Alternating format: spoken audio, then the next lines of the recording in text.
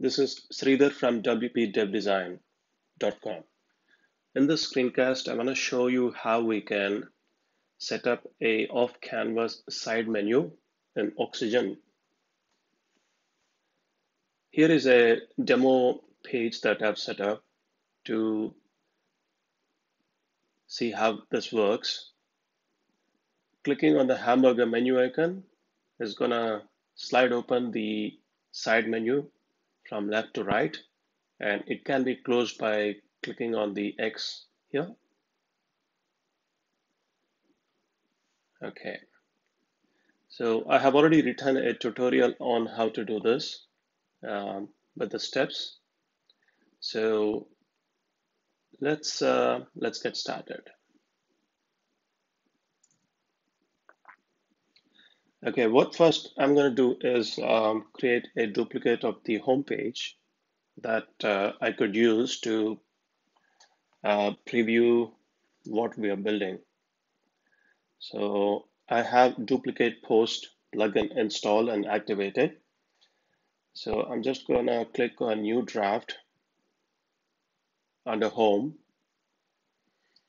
and I will call this something like, say, off canvas demo page.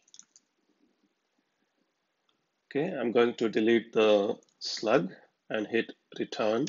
So it gets auto-generated by WordPress. Okay, and I'm going to hit publish.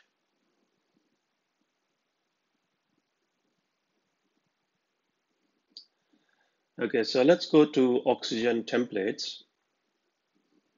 And I'm going to create a brand new template and call this off canvas menu.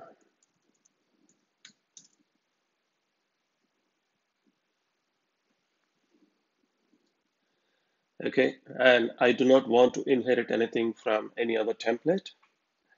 And I'm also not going to apply this to any views in WordPress because I want to apply this just to a single page for now, since this is a test site. But ideally, you might want to just do this process in the main template. Okay, I'm gonna hit update and edit this with Oxygen.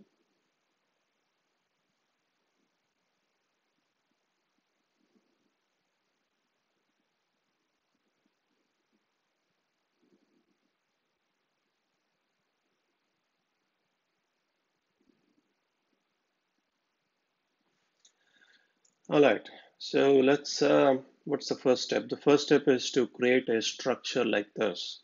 We need to have the side menu at the top level and a panel. Both these are div elements and they sit next to each other. And at the same level is a code block. So I'm going to bring up the structure interface, go to add a new div, and I'm going to rename this div by clicking on this hamburger here and clicking rename. So let's call this side menu. Okay, so inside that I need to have one more div. So I'm gonna hit add div and expand this, change the name of this inner to side menu inner div. Okay, so inside the side menu inner wrap, let me just change this to wrap. It doesn't really matter, just for easily identifying this element.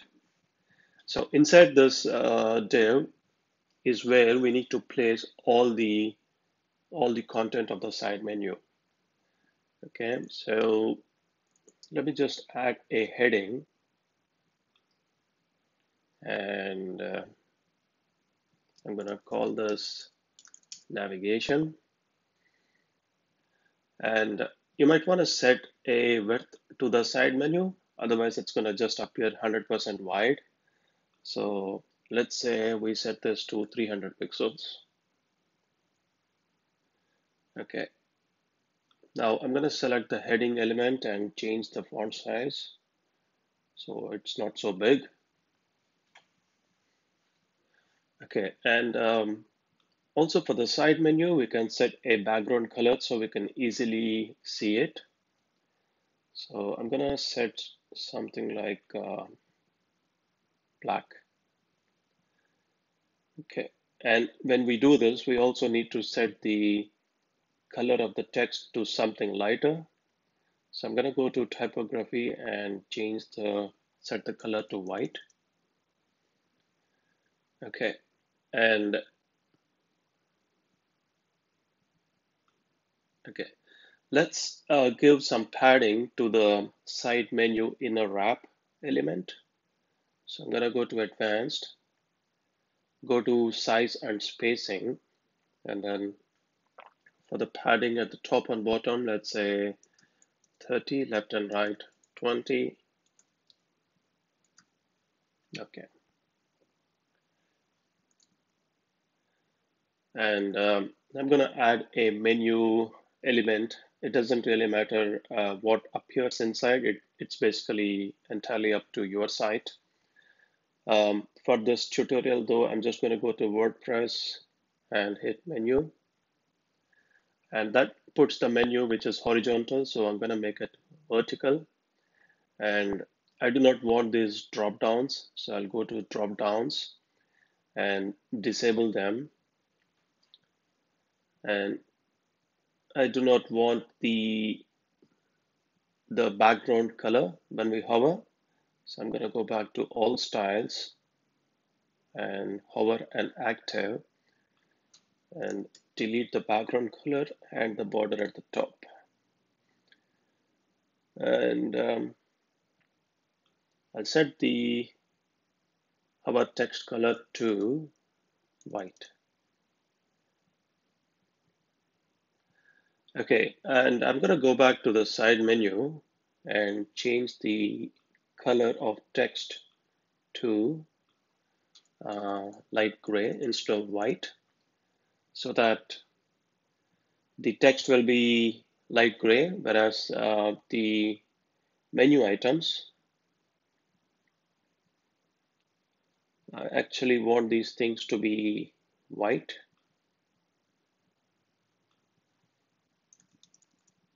Okay, and when I hover, I want these to be, uh, let's say, EE. I'm not sure how that looks, but you can always go and change it to how you want. Okay, so we have the heading, we have the menu. Let me just add a text element, and I'm going to increase the spacing, move it down a bit. And next, I'm going to add some social icons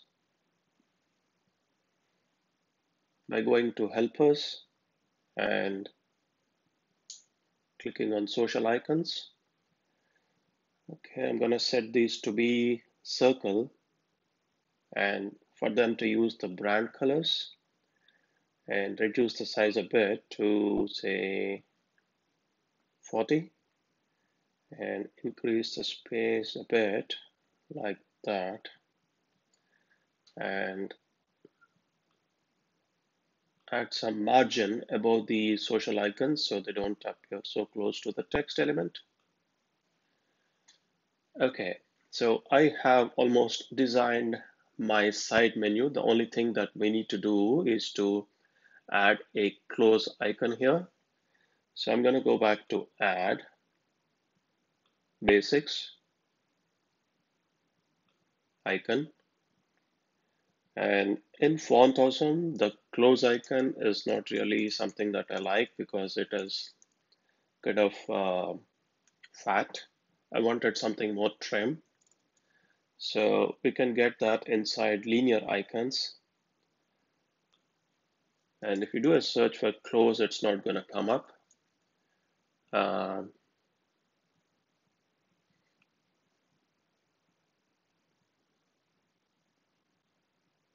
Here it is, cross. Okay, so I've got the cross icon here. I'm going to change the color to say DDD, reduce the font size a bit.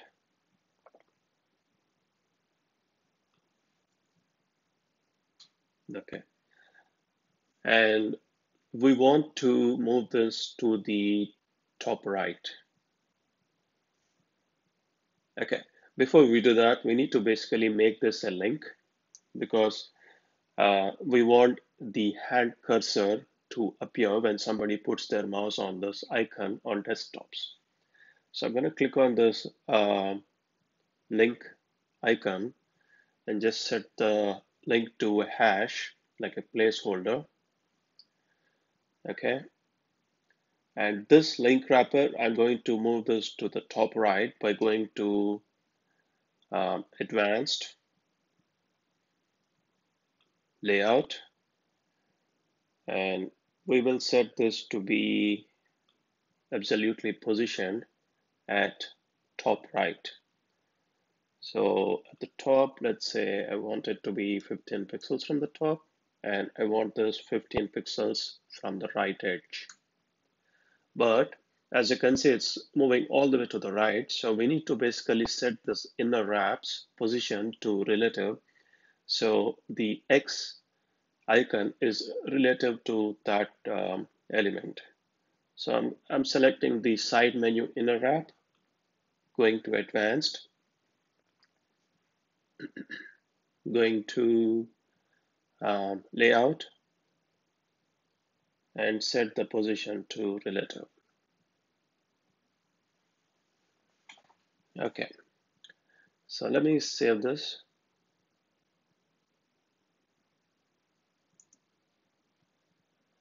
All right, I just want to quickly scan through the steps that I wrote and make sure that I have not missed anything.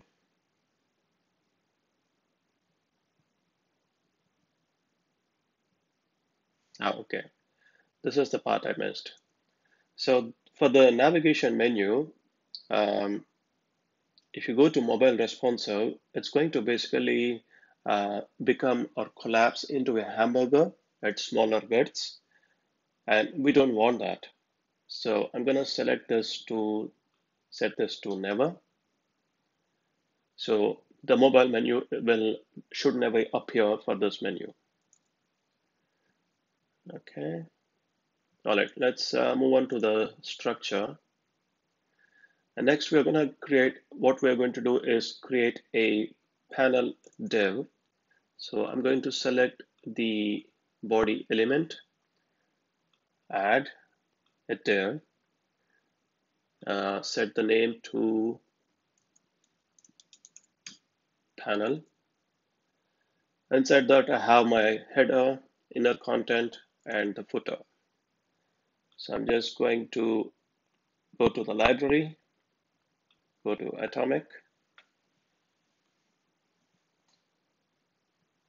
go to sections and elements and headers, and I'm going to add that header. Okay, so if you notice, it's not basically taking the full width. It's just stopping here. So let's select the panel element, and for the horizontal item alignment, we'll set it to stretch. So that stretches this 100% of the width. Okay, next I'm going to add a inner content element, and yeah, it's currently showing the home page, but let me just preview the off canvas demo page. It's still the same content because it's just a duplicate page. Okay, and below the inner content, I would like to add a footer.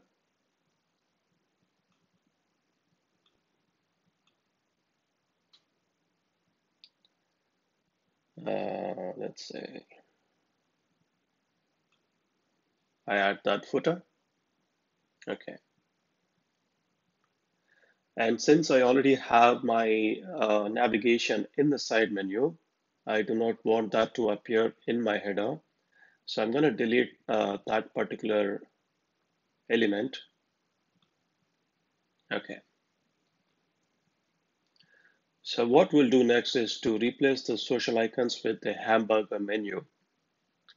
So I'm going to select that, hit delete, and go back to the basics and add a icon.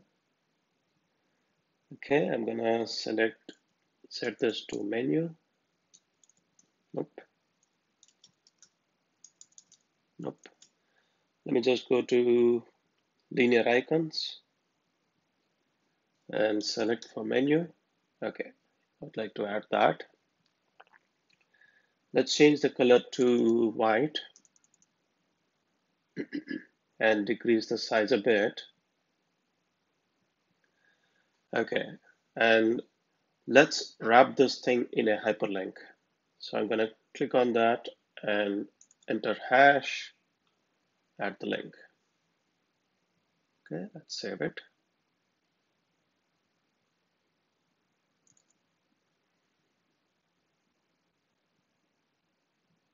Okay, so I'm done with step one. Let's take a look at step two. Okay, so we need to basically load a slideout.min.js file in the footer of your site. And one way that this can be done is by using a custom functionality plugin. I have provided a link here. You can click on that and set it up. I already have it installed in the site. So let me just show it to you.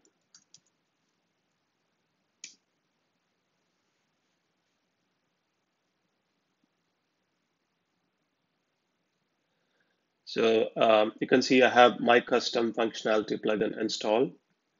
And to make changes to the PHP code in this plugin, you go to editor. You can also do this through FTP and you select the plugin from here. And then you can see plugin.php is the main file. And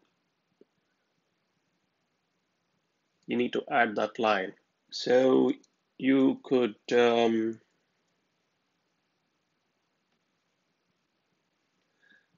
so this is the plugin directory, and inside this is the plugins directory. Inside that is an assets. Inside that is a JS directory, and this is where you place the JavaScript file. So in this case, I have it here, slideout.min.js. After that, we use the WP enqueue script function to load it in the footer. Okay, so step A is done. Let's go to B. One thing that we forgot to do is to set up this code block element. So in the template, with the body element selected, I'm going to add a code block element. And that puts this hello world here, which is annoying. So let's first comment it out. So that removes that. Okay.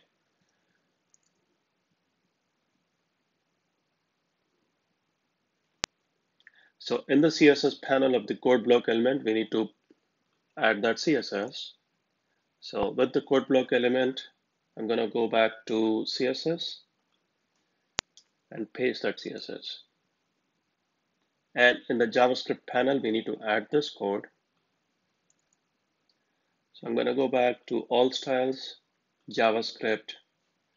So what we are doing here is basically declaring a variable, constant variable called slideout, and we are specifying that the panel is this particular div and the menu is this particular div. And the padding is 300 is what you want the side menu width to be. So if you want to increase the width of your side menu, this is where you change it. I'm not sure what tolerance is. You can go through the link that I've provided in my article for the configuration options and have a read over there. And if you want, we can also specify that the side menu appears from the right of the screen rather than left of the screen, which is the default. Okay, so let me just collapse. Oh, before I do that, you see these errors, uncaught syntax error, you can just ignore them. So just collapse and save it.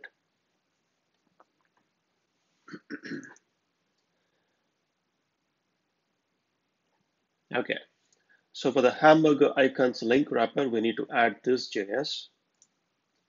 So the hamburger is in the header. So I select that and make sure that I am currently selected, I've selected the link wrapper. So go to advanced, JavaScript, and paste. Okay, let's see what this code does. So what we are saying is, this entire thing is basically a placeholder or a dynamic variable that refers to the ID of the current element. So we're saying that when this hamburger menu icon is clicked, okay, then e.prevent default. What this will do is it will basically stop the default behavior of the link, which is to add the hash in the browser address bar, and then slide out. So if the slide out is closed, it's going to open up. If it is already open, it is going to be closed. And the way that JavaScript works in Oxygen is that every time you make some changes in here in this code editor, it is going to add this several times in the backend. So to prevent that, we need to basically disable that at the front, at the beginning.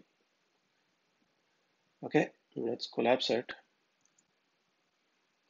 And for the close menu icons link wrapper, we need to add this JS. So the close menu icon is here. And again, make sure that you are in the link wrapper for that item and in the advanced JavaScript and paste. Okay, collapse and save.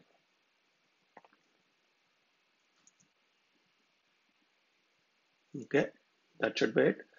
So let's go back to the admin. And I'm going to go back 2 pages. Go to the off canvas demo page.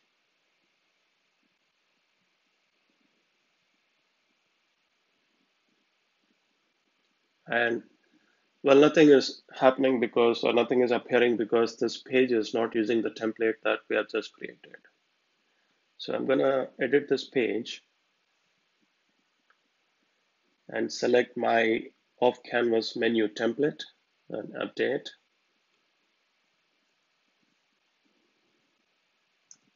Reload the page. And this is not supposed to happen. Okay, I know why. I have not included a few steps in this tutorial by mistake. So I'm going to correct that. But what needs to happen is that in the template, so let me just edit the template.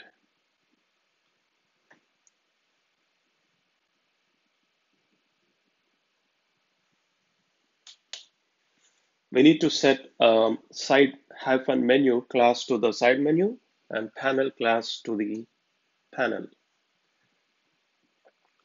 Okay, so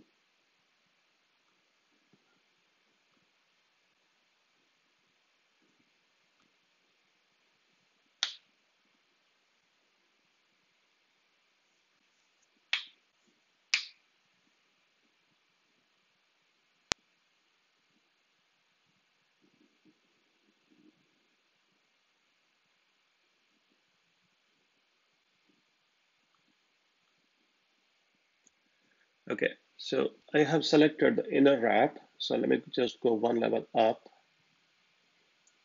and I'm on the side menu. I'm going to give it a class called side hyphen menu. And for the panel, let me just go to the structure.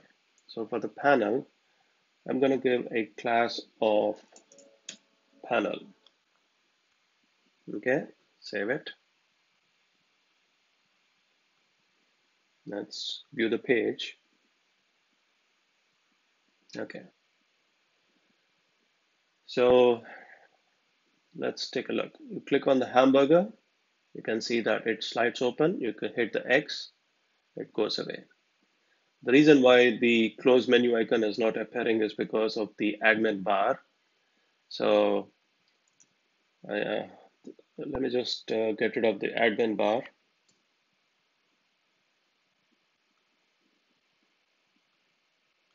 Okay, so you hit the hamburger icon, the menu opens up, it shows the side menu that we have designed in Oxygen. You hit X, it gets closed. Okay, that's it.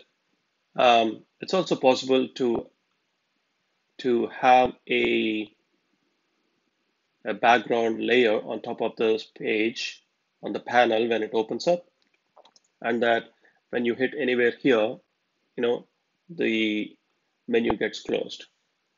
You can find the code for that over here.